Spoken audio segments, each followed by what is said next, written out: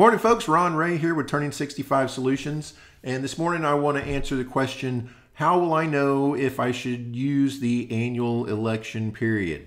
So if you're not aware of it by now, today is October 5th, 2021.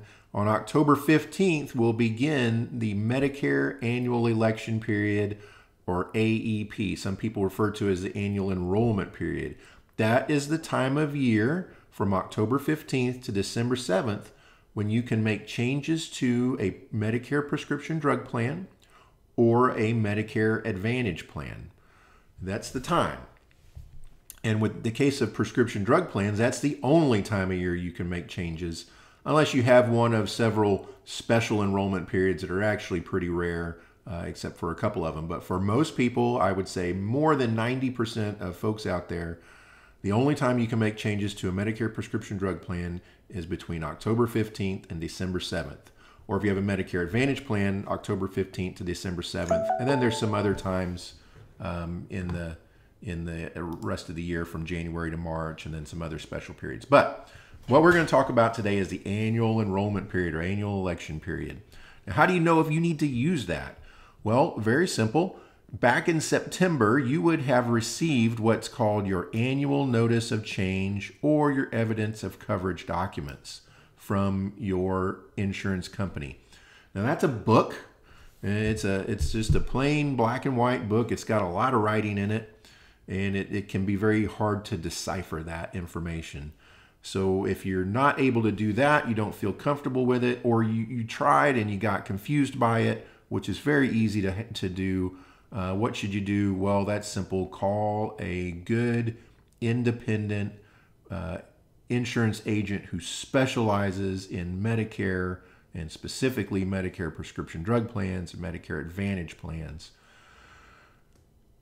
And we're happy to fill that role for you here at Turning 65 Solutions. We do this every single day. We only work with seniors, and this is what we do. Now, what we're going to do is we're going to ask you to provide us with a list of your prescriptions and a list of your doctors, and we're going to put those into the Medicare system. And it's anonymous. We don't put your name in, but we put your drugs in, we put your prescriptions in, and what that system will do is it will tell us exactly what, if any, changes you need to make for the upcoming year. Now, you only have until December 7th to do this. After December 7th, you're stuck with whatever you've got for the whole next year. And that plan that you had this year that may have been very good this year may not be the best plan for you going forward into 2022. So that's the annual enrollment period or annual election period or AEP. It's starting in 10 days.